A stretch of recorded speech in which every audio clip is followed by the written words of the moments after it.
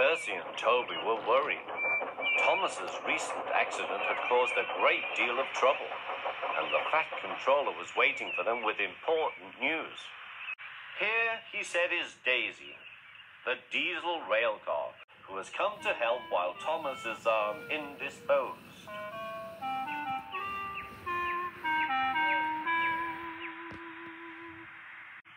Please, sir, asked Percy. Will she go, sir, when Thomas comes back, sir? That depends, said the Fat Controller. Meanwhile, however long she stays, I hope you will both make her welcome and comfortable. Yes, sir, we'll try, sir, said the engines. Good. Run along now and show her the shed. She will want to rest after her journey.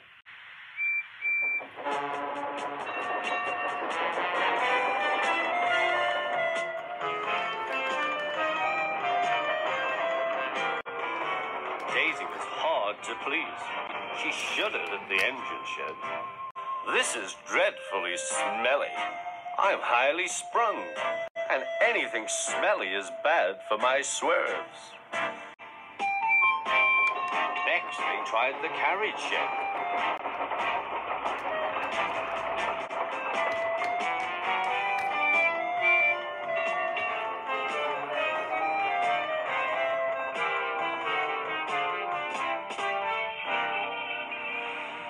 This is better, said Daisy, but whatever is that rubbish?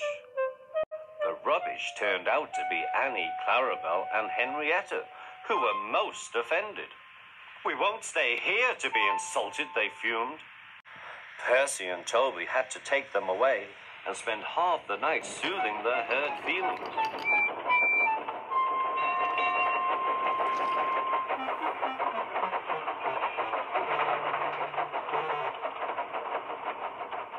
The engines woke next morning feeling exhausted.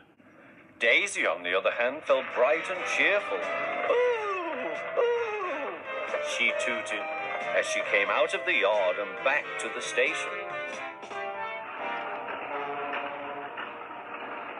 Look at me, she purred to the passengers. I'm the latest diesel, highly sprung and right up to date. You won't want Thomas's bumpy old Annie and Clarabelle now. The passengers waited for Daisy to start, but she didn't.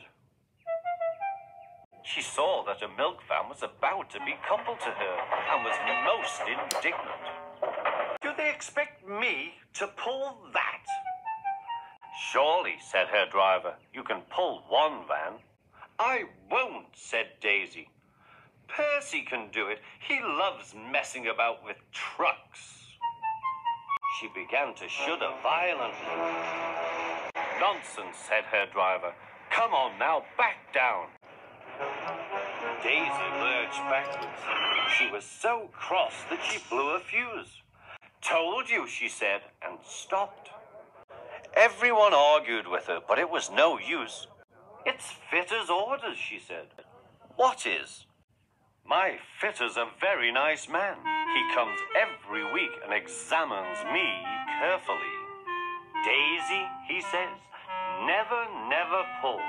You're highly sprung and pulling is bad for your swerves. So that's how it is, finished Daisy. Stuff and nonsense, said the station master. I can't understand, said the shunter. Whatever made the Fat Controller send us such a feeble, spluttered Daisy. Let me. Stop arguing, grumbled the passengers. We're late already. So they uncoupled the van, and Daisy purred away, feeling very pleased with herself. She could now enjoy her journey. That's a good story, she chuckled. I'll do just what work I choose and no more. But she said it to herself. Hi everyone, it's Thomas. If you like this episode, hit the subscribe button or send a comment and let me know what other big adventures you would like to see. And remember, little engines can do big things. See you next time.